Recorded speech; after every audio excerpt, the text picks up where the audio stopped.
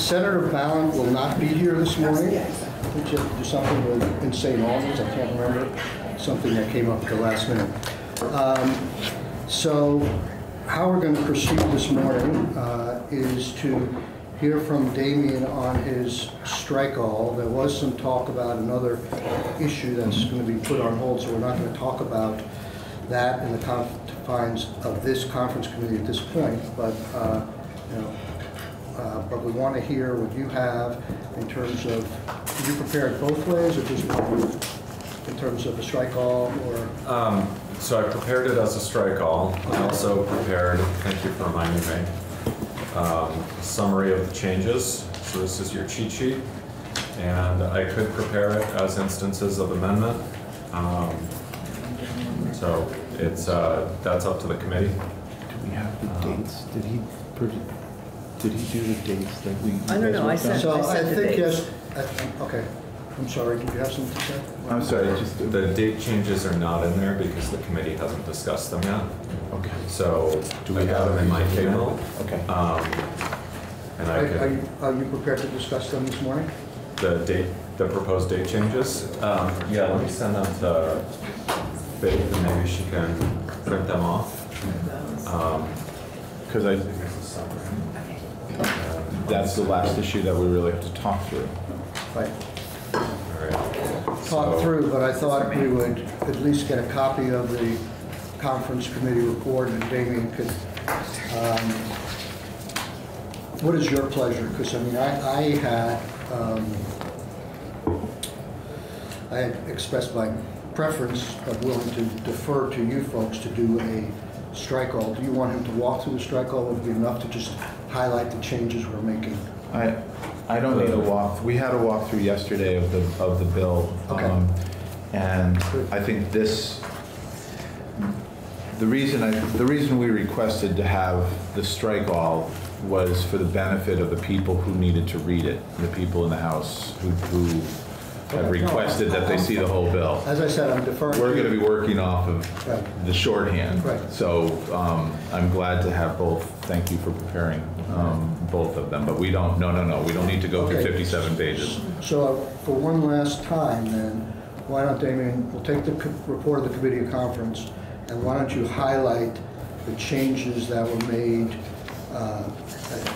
Essentially, as you know, we were very close last year, so we were working off, and we tried to incorporate the closeness in the Senate proposal of amendment. So we're working off the Senate proposal of amendment with 3 or 4 changes. So can you highlight on what page these changes are seen, so we can look at them one last time? Yep. So they're all highlighted in your strike all. Oh, okay, great. In yellow? Unfortunately, I forgot to turn on color copy, so they're highlighted in gray. Okay. That's okay. We're all pretty gray. But no, you're not. Beautiful silver color. So, and you'll also notice that dates are highlighted here. So what I had done for the purposes of this in preparation for the committee is just bump everything forward by a year. Obviously, these dates could change further. I've just sent the House's dates proposal to Faith, so when she gets back, she can print it out for everyone. So page 2, these are just dates that will need to change. They're just bumped forward a year from last year's bill. Page 5, it's just another date that needs to change. Page 6, 3 more dates that need to change. Page 8 gets us to the audit language. This is the new audit language. When you say needs to change, have you made the change in here? I have moved the dates forward by 1 year. Okay. So they could stay the way they are, but the House, I think, has a different proposal on the dates. So, Okay. Well, if I may. Sure. And so that really, when Representative Shine and I looked at the dates, it was taking into consideration that it's January, and when the dates were thought of, kind of a general assumption that May would be the passage dates, and so taking into account that 6 months was part of our thinking of moving the dates. So you have substantively, you have different dates It's not, you're not You've like pushed saying. them out. You're not, okay. It's not just exactly a year. You're trying to be realistic. Trying to be realistic and trying to, so It's more like 9 months. yeah, it's more like 9 months 9 rather months than a instead of a year. year. Yeah. 'Cause we're- But we'll see, But we'll see apparently we'll see. And the reason for 9 months is that if the last bill had become law, most of Exactly. the effective would have been July 1st. And Exactly. here, if we get the governor to sign or override, Yeah. it may be as early as April February. 1st. Right, Right. right. Well, it could. I mean, if it's a very quick timeline, it could be as early as February 15th, and Right. so that difference. Right. I mean, again, if it's a quick timeline, And the so. goal is to get this up and running quicker Mm-hmm. if there's the same amount of lag time. Yeah. Right, so it was just a Exactly. review, it was just a reality check of the bill was written last, again, to reiterate, the Yeah. bill was written last year to pass July 1 and all the RFI, RFP language. Mm-hmm. So they've stepped through and just looked at those dates, and we'll present them in a minute, and just to say, here's the new reality, do these work? Okay. Yeah. And I remember there was one date where we had a difference, where we gave, I guess, the ramp up an extra month. And Yeah, we did. I think you were saying yesterday that now you were thinking that might not have even been enough. No. I, So my you're concerns basic- with the date, I did not have a concern with the fact that the extra month that you added on was with respect to if the administration determines that a public plan is more feasible, Right. they needed an extra, Month. what you proposed was the extra month for them to develop the plan and put Right. it into writing. We don't have a problem with Okay. that. The issue that we had that brought up what we'll see in this list was Got it. the timing of it, In Yeah, November. Okay, Good. great. not with that I piece of it. appreciate you doing that. Okay, let's go. Okay, so the audit language was on page 8. Got it. Page 9 has the new notice provision added in. And there's also a date change in 573 there. And if you look at page 12, this is the change to the bonding leave provision. So it takes away the cap on 2-parent bonding leave on page 12. Yeah. All right, then we go a while, page 18. This is the language that the Senate proposed here, going on to page 19, where the Commissioner of Financial Regulation can also consider the relative value of medical leave that's provided in a private benefit plan. Same language you saw yesterday? Same language you saw yesterday, all I did was insert it. Okay. So, or with the changes that, I guess in Right. this, there were no changes that the committee asked for. But with all of these inserts, if there were changes the committee asked for, I made those. The editors looked everything over, and so this is good to go if it gets approved, apart from the dates issue that's still up for discussion. Page 20, just date changes.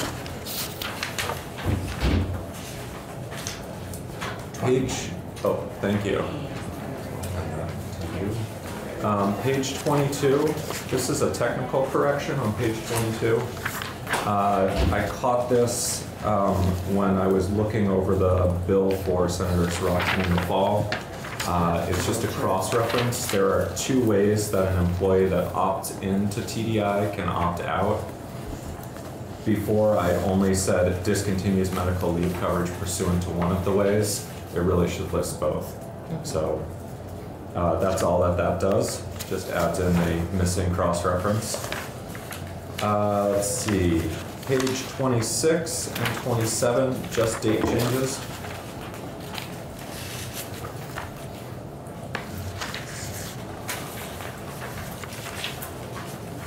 All the way up to page 36 and 37, more date changes. Page 38, this is new language around the notice provisions. Yeah. With the changes that the committee asked for yesterday. So simplifying what the Department of Labor has to do to just preparing a model poster, and requiring that the employers provide written notice to each employee that there is in their employment on June 1st. That date might need to change though if the timeline changes. And then on the bottom of the page and the top of the next page, more date changes. Let's see, page 45, date changes, or a date change. Same on page 46, one date change. Pages 48 and 49 are more date changes. Pages 50 and 51, more date changes. Page 52, this is just a technical change from last year's language. There was a change to this provision on confidentiality of tax records that passed the legislature last year. So this is just moving our paragraph down by one. We had proposed that we become paragraph 8 last year, but that was added by the legislature in the spring. Page 54, date changes. Page 55 is the Senate's proposed language on equivalency for the family and medical leave plan agreed to by the governor and the VSEA. And if I, just to see if I remember this clearly, this is to say that depending on the timing of the implementation of this, even if this is considered more generous, what the state employees agree to in a contract is held to that contract until the next contract cycle. We're not, That's our intent. we're not, yeah, our intent is to protect the sanctity of the contract Right. for the length of it, which is only 2 years. Right. Which, given that this is going to take time to ramp up and there may not be very much time in between the Right. two, but this is to say that contract doesn't get reopened Right. because of this. Right. Okay, thank you. And then the remaining changes on pages 56 and 57 are date changes. And then we just have a signature block. There's a period missing in there, which I'll add. I know. Oh my God! Can I get the accents on the name and Damien, where, what, Over the A. Yes, Yeah. sorry I missed this. Where is the, do what we can. Yeah. where is the audit provisions? They're early. They are on page They were on 8. page 8. 8? Yeah. Did they get the things you want in there? Yeah. Not Oh, everything no, I wanted, that- but that represented what we agreed to. Yeah. And Carrie's not here today. She's always here. In spirit. And in our work. Okay, let's talk about date, let's talk about the proposal of this. Okay, so Thank you. This is not all of the Good. dates, but this. here are the House's proposed date The changes. rest have to fill in. So if we were to, Yeah. to simplify this, not only, and to confirm what Oh, I I'm gave you hearing, 3 copies. Yeah, I have a copy. is that if we were to assume that this bill, should it be signed or overridden by, let's say, just for discussion purposes, let's say April 1st, then all the dates that were suggested for changes by Damien would move up 3 months? Is that the concept? Yes, but different dates. So if you look at the chart, we had the assumed date of passage for last year, and then the proposed date this year. So if those are some, if the proposed date of passage is wrong, then everything else backs up. But we just use this for argument's sake, and then we can just move everything up or back depending upon what you think the assumed date of passage is. But given the timeline and the urgency to pass something, this is where we started. Last year, we know what those were. And we didn't do every single date in the bill, but we had the major pieces, and then the other pieces can fill in around from it. But this, from the purposes of this. So we assumed that the date of passage would be by February 15th of this year, in terms of voting and timing and override if necessary. Yeah.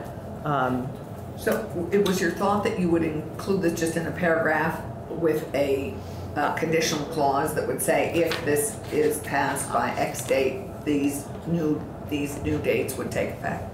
I would look to Damien for the best way to do this. We didn't make any assumptions on that. That would be, that's challenging to draft. Yeah. We usually just put in dates based on presumed, so in the spring, Right. we, will presume July Right. 1 to give us some wiggle room.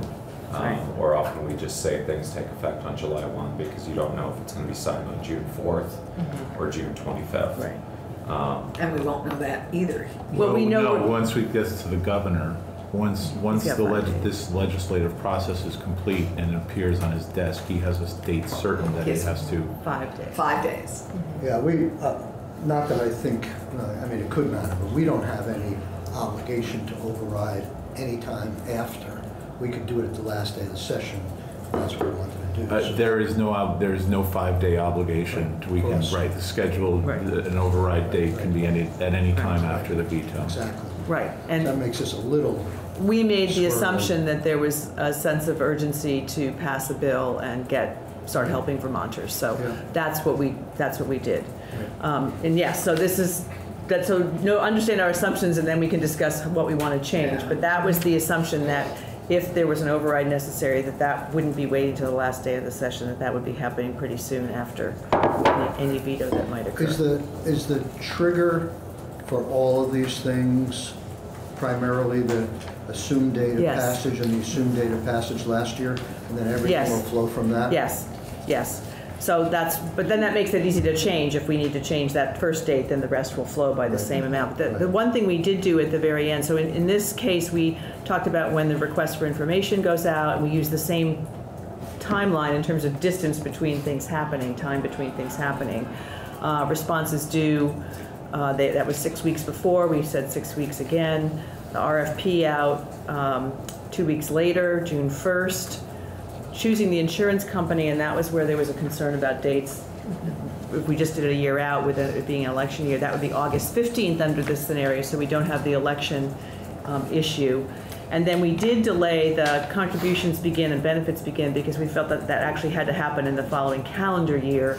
And doing it on a quarter, which is what we had done before, contributions beginning at the beginning of April, so it's the beginning of a new quarter. And then benefits beginning 6 months later. We said January 1st and July 1st,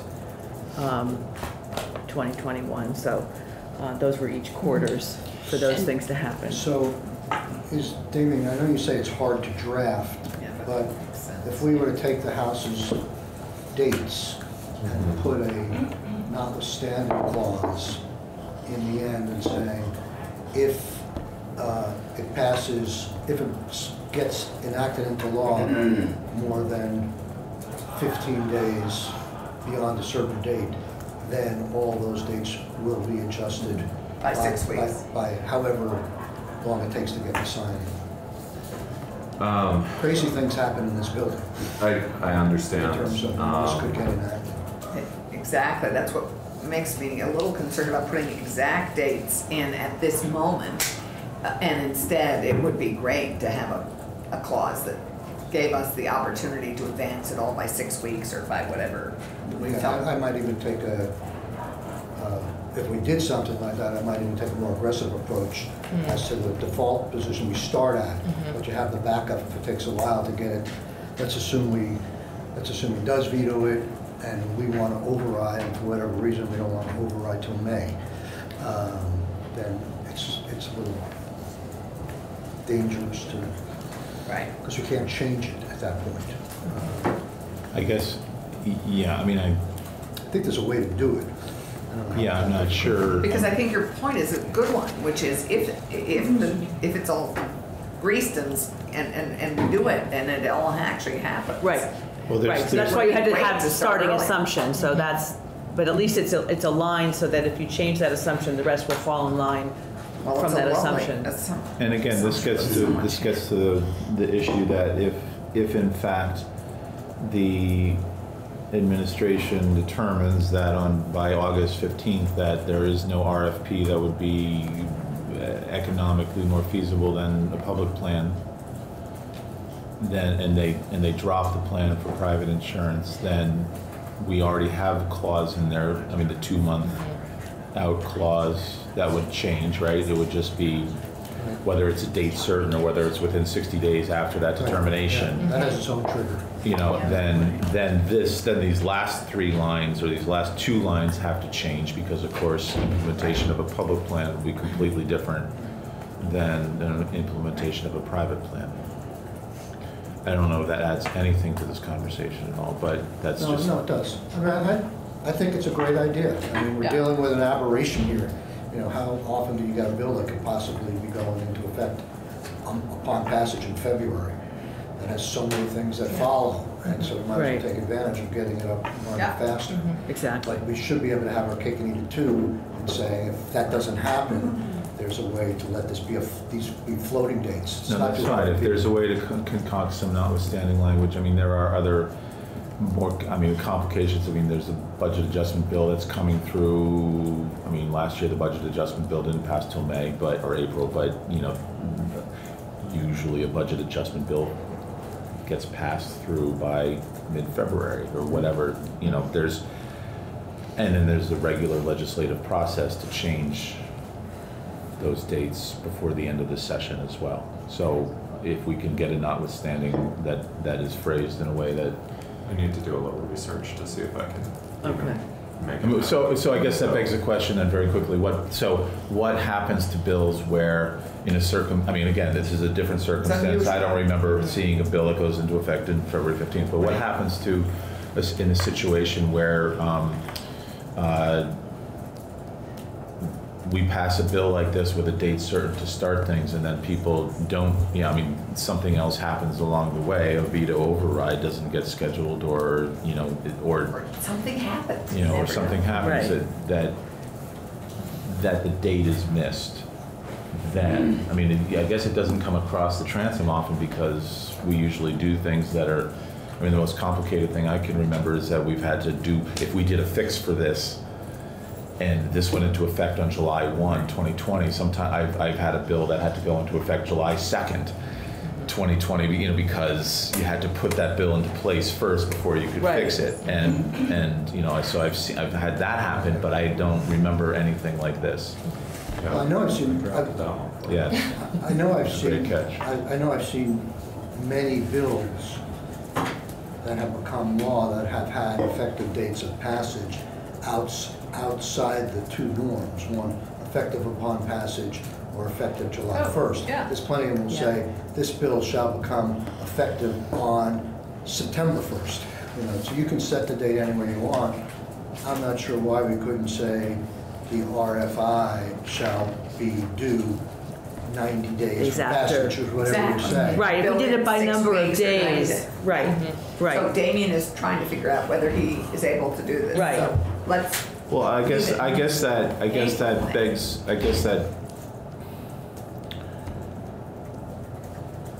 at worst, so the bill that the Senate passed, if it went into effect 20, would have taken effect, we would have started collecting in 2020, right? I mean, because this whole process would have been from July. Triggered in July. Would have been July to, so if we ignore, let's just ignore that there's election day, just for the sake of it. Some of us are still trying to do that. I'm really trying to ignore that.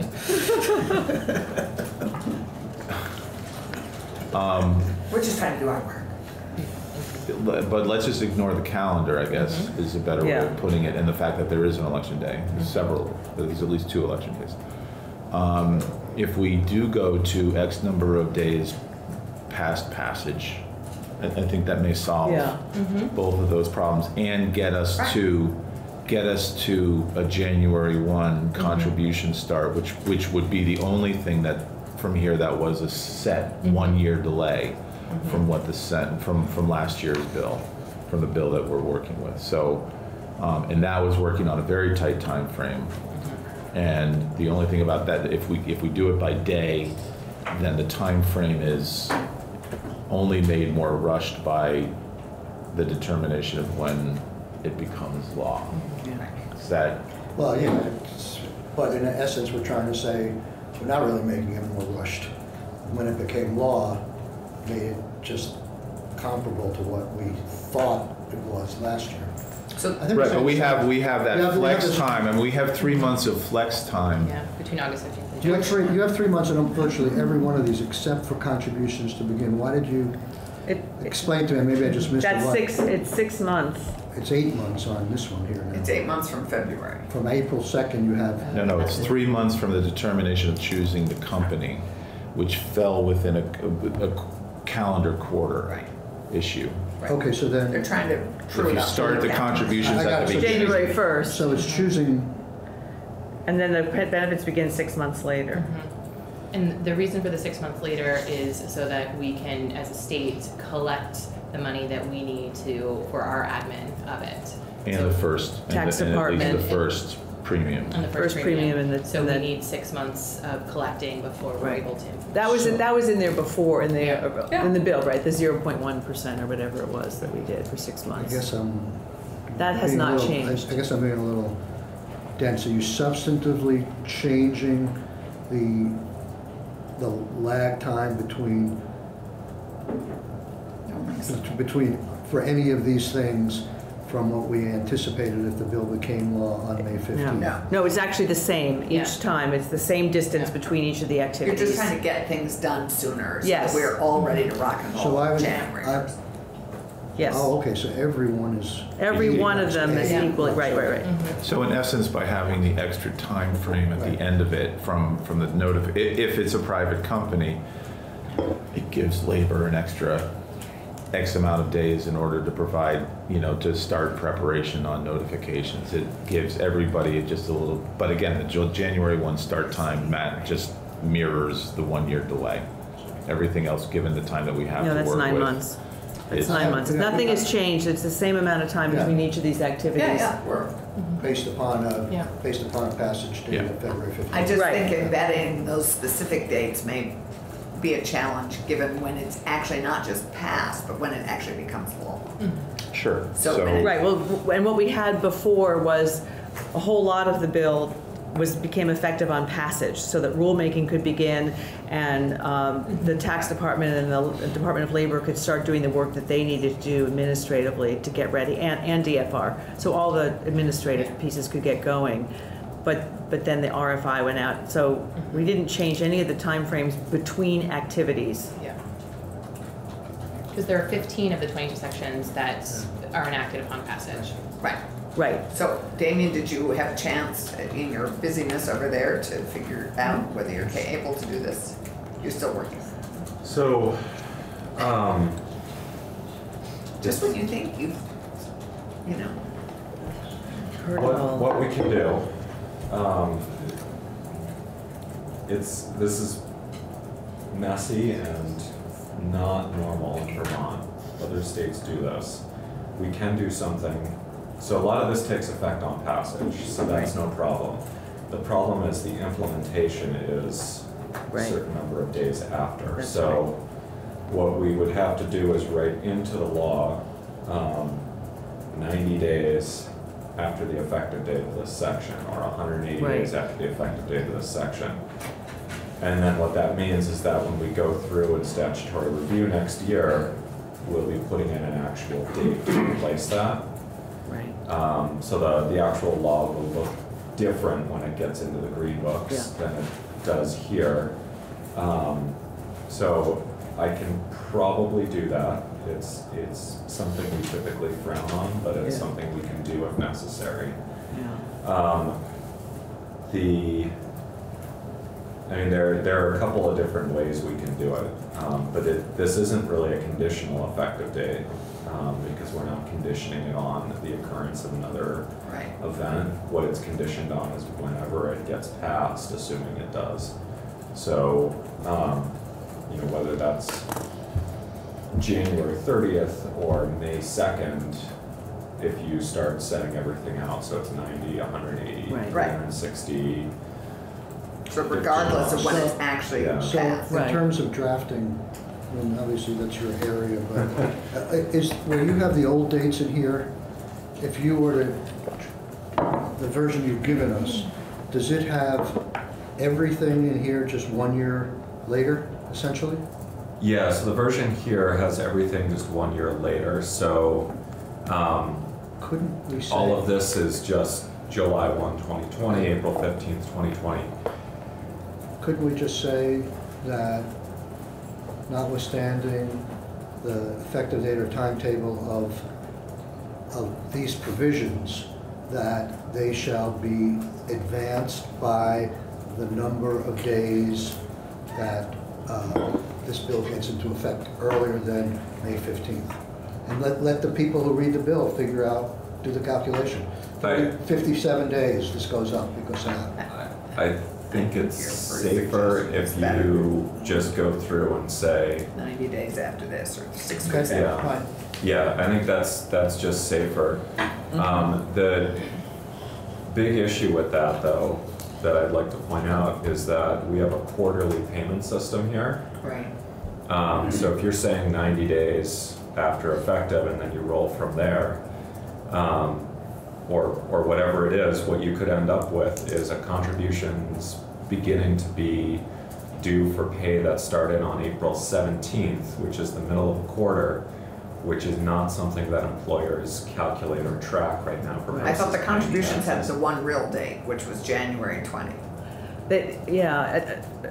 And so maybe those two have to be specific the beginning of the next calendar quarter or something like that, or the previous, depending, I mean, because if it's the 3rd of January instead of the 1st of January, then you could go back, but if it's So, I mean, March 28th, then you, one option would be to look at doing, timing the RFI and RFP process, based off of from the effective date, but then timing your contributions Yes. and everything Yes. else based off of a date certain. Yes, I think What I that's would, Isn't that what you're just what I saying? was hearing. Yeah. Yeah. Yes. Go on. so I'm sorry, I was focused here doing Yeah. research. Yeah. That's okay. I think we said the So- same thing, but Yeah. yeah, you probably did it better. So I need to figure out if this works a little bit, so I would probably need to draft it out. So, while you're, a comment about that quarterly thing, Damien, if it can't be January 1st and July 1st, it's then going to be April 1st and October 1st, in which case you might as well leave all the dates a year ahead, and you don't have to do all this. The reason this is all changing is because we're making it happen 3 months or faster. We're open. Right, but that's how we In the put these best of all dates. possible worlds. Yeah.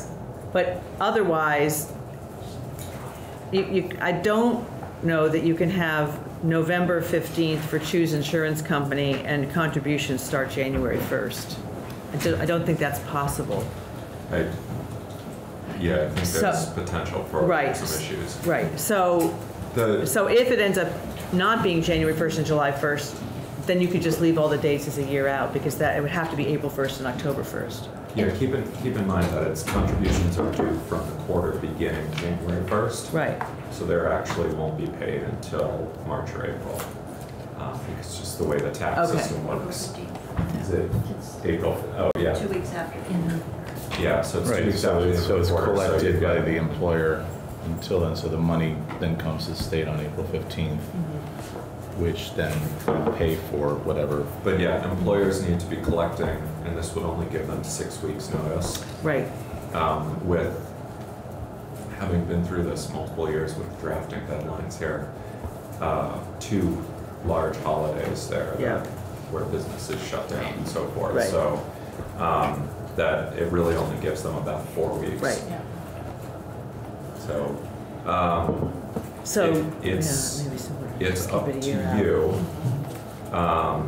One way we can draft it is to say, so I can draft the contribution and benefits timelines conditionally, Right. and I can draft the RFI, RFP deadlines with sort of a hybrid language. So what I can say is, so what we're looking at 6 weeks basically, and I'll figure out the proper date. length, but I think it's 45 days or 46 days after passage. So 45 days after Contributions and passage. benefits would be date certain. But we would need. Bear with me. Yeah. enough. So what we would say is the RFI shall go out 45 days after passage, but in no event later than July 1, 2020. Right. Yes. The responses shall be due an additional 45 days later, but in no event later than August 15th, 2020. And then what we would say is if the state chooses the insurance company by August 15th, 2020, contributions shall be due on January 1, and benefits shall be available on July 1. If the state chooses the insurance company after August 15th, but in no event later than November 15th, contributions shall be due on April 1 and October 1. It's complicated, but it would kind of allow you to have the best of both worlds, where we can say if things happen quickly and everything gets done by February, you can move ahead and get benefits to folks earlier. If things are not that quick, then you go back to the old schedule. Yeah. Do you need Does to write that- that down? That's great. Yeah. I think that actually Complicated, makes, didn't know that. So, thank you, Damien. What I'm wondering is there a possibility to interpret that to say we can just go longer, it doesn't matter because it says in no event later than? So the in no event later than is meant to basically, so imagine, and I'm not suggesting you do this, but imagine we run late again like we did 2 years ago, and this bill gets held up and goes out the door on June 15th. Yeah. 45 days after that would be a long time. Right. So the in no event later than basically caps it. So once you get within 45 days of that July 1 deadline, you're stuck with July 1. Yeah. I get the late part. It's let's say that we actually get this all done by February 15th. And then the next thing says 45 days, but in no event later than July 1st. Wouldn't there be an option to wait till July 1st? Not agreed. Yeah. That's my concern. Isn't it that I there? think it's a valid point. It has to be worded in such a way that if you can do it by the earlier Yeah. date, you should. You have to. Right. Yeah. So it shall be issued Yeah. 45 days after passage. Yes. no However, edits. in no Yeah. event shall Yeah. the date that the RFP Fine. goes out be That later does than it. July 1. Okay, Yeah. thank you. So yeah, it will be a shall followed by a shall. Yes. So That works. it's similar to the family leave piece that we were talking about yesterday. Shall be entitled to 12 weeks, but in no event shall a Right. Okay. parent couple go longer than 16. Okay. So it's that same sort of concept where there's two guardrails. We've Great. been using that term a lot. I have to think of a new word. With our EVs. Yeah. Well, we apologize for having to make you do this, but I think it's worthwhile doing that. Thank you for. Yes, bringing it thank up, you yeah. for, Yeah, it'll Figure take it me a little bit to work this up, Okay. Okay. and to work through the language, but I can do that. We Thank would you. like to move expeditiously on this. When do you think you might be able to have something for us to look at? Great question.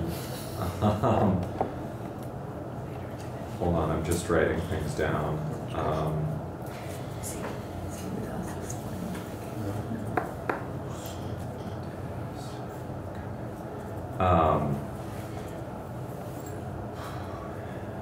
Can you give me 1 or 2 hours? Yeah. Just Oh, to yeah. go through. But in no event any longer than. This Yes, afternoon. we are on the floor at 1 today, but I don't think we're going to be on for very long. longer. Could you do 1:15? Let me check our That way, floor. Damien can get out this draft maybe Yeah, you sooner guys than are we on the could look floor at at it. 1. We're on the floor at 1, 2. Let me just check the calendar.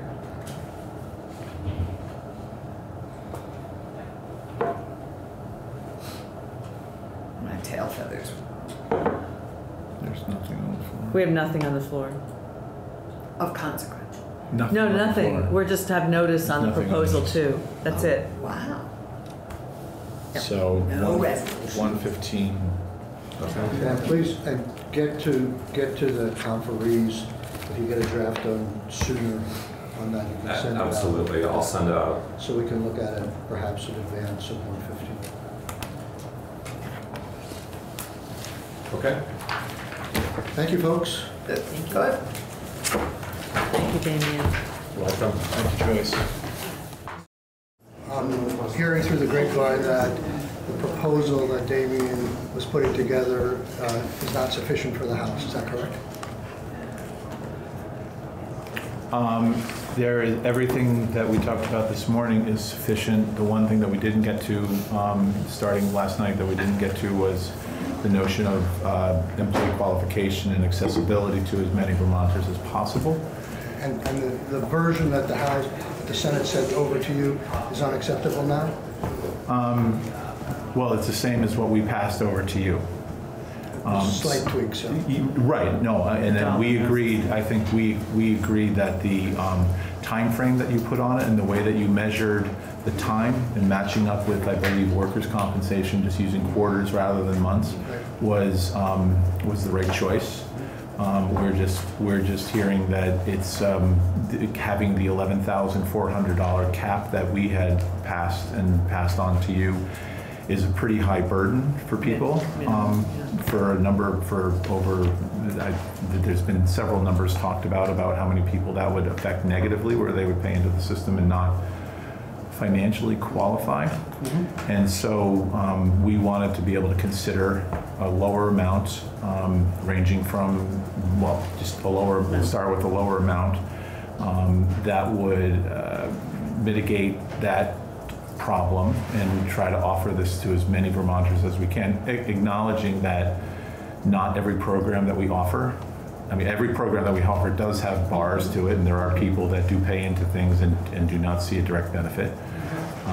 But we think that if there's something that, a number that we can achieve that retains the work time qualification requirement, so the 2 out of the past 4 calendar quarters or whatever it is that you have, is in the Senate version of the bill, tied in with a lower number would be a good improvement and for us, and would probably gain us positive vibes in the House, you know, just as a just to make sure that we're achieving what we want to achieve. So much of this program is geared towards people on the lower, with it being a 90% replacement for people up to 27,000. We're acknowledging that people at that economic demographic have a real problem if they need to take time off. And so if we can try to lessen that for people who make even less than that, and according to the work that we've done with JFO, we're making an assumption that there will be no change in the tax rate. There will be no change in what you're seeking to maintain, which is that fairly static number. So we would ask that you consider that. So this is a change that is not only different from what the House and the Senate passed, but is a significant change in terms of what we think should be the workforce attachment for people qualifying for this program, of which we took testimony at one point. We haven't taken testimony on a lower number. And there were also other alternatives to not qualify those people, but to make sure that they got their money back that we haven't fully explored. So I think we need to, as a Senate group, need to do some homework and regroup, and we'll get back to you if you want to have that discussion. I'm not sure. What time frame are you looking at? Well, I will email you or work through our council to set up another time. That's fine. Are you still concerned with finishing today? I would like to finish today. We have a serious wrinkle here. No, that's fine. And if there's, you know, again, I think, and we think that it's like, I appreciate that you have to work through and the understanding of where we're coming from on it. And, you know, we see it as continuing to connect the workforce needs. We're just lowering the bar for people. I think when we put that number in, we were anticipating that being in reference to seasonal workers, people who might work in a ski area that where they don't pay them much than these other benefits, whether it's ski lifts or whatever. That was kind of much of the thinking that went into that, and not necessarily what we've heard through. So you didn't want seasonal people to qualify? No, they would qualify. They qualify if they make more than the minimum wage for the amount of time that they have to work. That's where the 2 quarters comes in, right? Right. And so, In the bill. but there are, according to the information that came forward through JFO through a walkthrough that we had, that showed that there are a substantial number of Vermonters who, while the amount of money that they're paying into the program, I think is less, it's minimal. And if we do end up with a minimum wage increase at all, would that number would be absorbed relatively easily by individuals. But that still people don't. There are Vermonters who do not. I mean, to me, the number that's if it's true that 60,000 Vermonters do not make $11,400 a year, there's a larger problem at work. It's a huge problem. It's a significant percentage. Well, I think we need a little bit more information about who those people are. And if that's 1 or 2 jobs. Well, and that's fair, and I think we've asked, and it's really hard given the lack of data that our Department of Labor is able to tap into. I think that if what we heard, what the initial walkthrough was that the Department of Labor came through with a particular number because they count jobs, not people. Right. So there may be a person with 2 jobs that. We know there are a lot of people with 2 jobs. Right, and then the notion of what showed up in the tax numbers is probably a little bit more accurate to that number. And please feel free to meet with Joyce with the numbers that she prepared for us, or she may have otherwise. But I just want to be. I think I want to be clear on the simplicity. I think of what we're seeking is to keep that workforce requirement that you would have had to work all of the time that we have put into this, so that it's not just someone who can work for a week and then qualify, but that they still have to show, or have shown through their SSN number and through the same work we already have in the bill, that they are qualified to receive it through that work time. But that by lowering the bar on the financial thing, it takes into account that, my brother lives in Massachusetts, so there's not a direct correlation, but he has Down syndrome. He receives SSDI. That's not income that would be counted on this. This would be employment, but he is employed. He can only work 7 or 8 hours a week. Should he have the opportunity, if he were living in Vermont, should he have the opportunity to tap into that service? That's what we're talking about. Now, that's one small example that doesn't really apply, but we could be talking about students at a college that have a work-study program where they're paid $7.25 an hour, because that's what work-study can pay, where they're given $1,500 a year in work-study, or $3,000 a year. Okay, so this is quite different from the conversations we've had before and what we were trying to achieve in addressing this problem. Now we're trying to broaden the program as opposed to making sure people don't put money in and not be eligible. It's a whole different thing. We had an agreement in terms of and we picked up on what the House said, we agreed to it, and now you want to reopen it. That's basically it. No, this was one issue that's been in the ether. And this is just something that, I think we agree, we are on the same page with everything else that's been put forward. Well, part of what was put forward before was also part of a package designed to make these people whole. And I'm not sure even what we have agreed to at this point is still acceptable to the Senate, given what's being proposed now. So let us get back in touch with you, and we'll see where we go from there. Okay, do you one final comment? Well, I think just thinking of the reference that you just made around making folks whole, and you've referenced the rebate before, but that's not been a topic of conversation that we've had. A refund. A refund. It would be a refund. Yeah.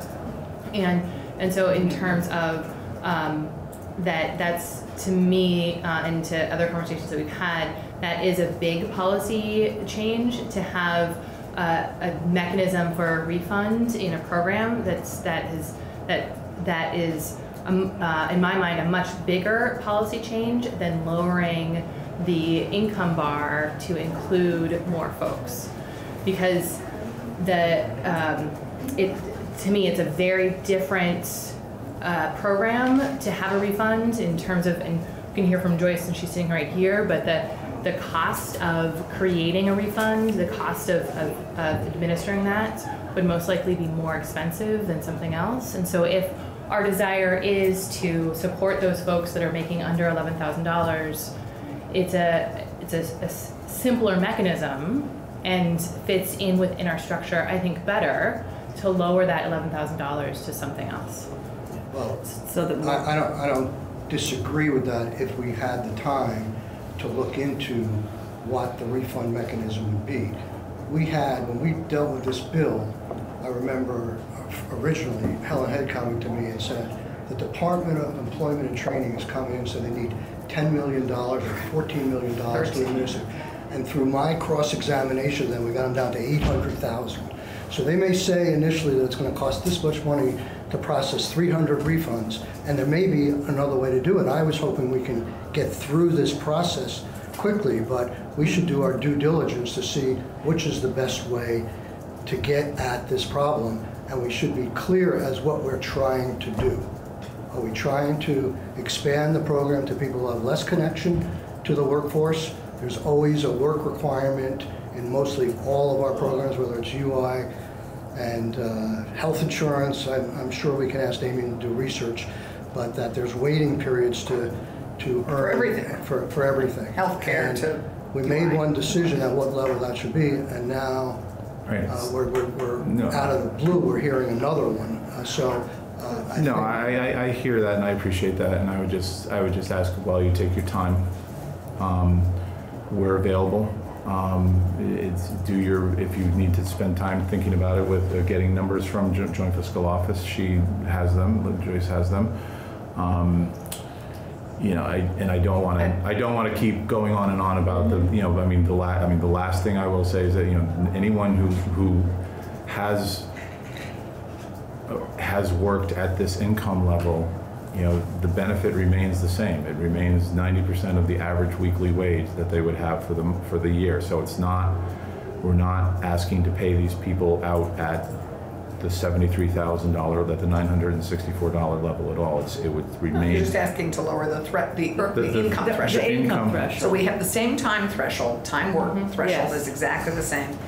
You're asking us to consider a fairly major lowering of the income threshold. Right. Right. Of people who are already paying in, so more Vermonters would be eligible to take the benefit, and it would not cost the program anymore. It would not change the cost of the program. And the folks that are paying, they're already, again, this is the issue that has come up. I mean, the Senate is aware of this issue in terms of saying there are people who are paying into the program and are unable to see a benefit from it.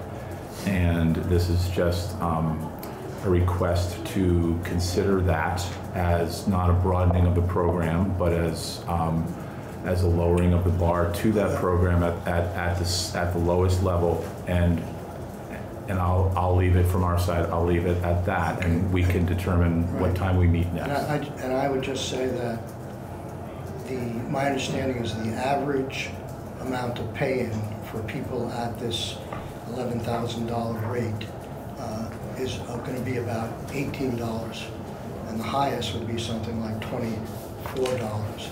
Yet, in good faith, we tried to address that problem in a certain way. I think what's coming back is a more fundamental change of a provision of the law, of a bill that both the Senate and the House have already agreed to, what the attachment to the labor force would be in order to qualify for the program. So, yes, we will be back in touch, and we'll take it from there.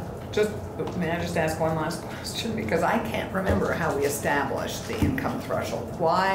How did we establish the income threshold at $11,200 to. Well, you followed our lead on that, and to Okay, great. I be, just needed a reminder. and to be frank, the income levels were set and the time thresholds were meant to match state programs that already exist. Right. The income Clear. level came up in conversation because people became, as what happens at the end of a bill process, it stops being a good thing and people start thinking that it's going to be abused by everybody else, and in terms of double dipping or doing things that, and so there was an income level that was a compromised position in the House in terms of where we would go with that in order to pass it. People felt comfortable that minimum wage, a minimum wage income level was sufficient. And I think for those of us who make well more than the minimum wage, it's easy to say, well, absolutely, and that's a reasonable bar, because we do have bars and we do have levels that people have to achieve. We do exclude people, so it's not like it's a purity factor per se. But it came towards, my memory is that it came towards the end of the process where, and I don't remember if it came from my committee or your committee, but it came at a time when the nuts and bolts were being worked out, and it was put into place with the assumption that there would be abuse of the program, of which there's no proof of nationwide or in any other programs that this happens at a level that people are concerned about. But this is a natural progress of a bill that starts being about what it was about, which was quite frankly a very women-centric issue of who's going to care for the family, who can take time off, and it kind of evolved into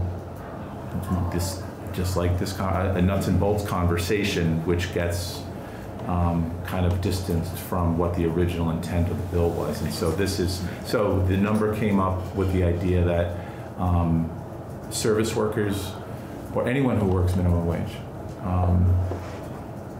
if they work for 2 out of the 4 quarters and make this much money. The time I'm hip to, I just couldn't, because the House was the determining. Yeah, no, it was definitely a thing that came up based on a lot of distrust that the program would be treated with respect by the individuals. People would take advantage of it.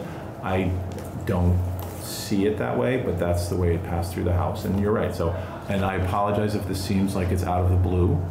That wasn't our intent. This was just something that's been in the ether, and we perhaps should have discussed it this morning, but I didn't. So I mean, I want to be clear that it's with more time and more study, maybe both sides would revisit the threshold number. But this is, maybe there's a better number, but this is something that had been agreed to, was proposed by the House and the Senate agreed to, and have it come up at this point, even though there was, and I feel in some ways responsible because I made a good faith effort to address the concern that was raised, but to then go in to change eligibility for the program is a beast of a different nature. So, so we need to talk about it, and I will be in touch with you or with same process we've been in. We're available. Yeah. We're available starting anytime. So when you're ready, Open the window and chat. Okay. when you're ready to meet, we'll be ready to meet. Okay. Thank you.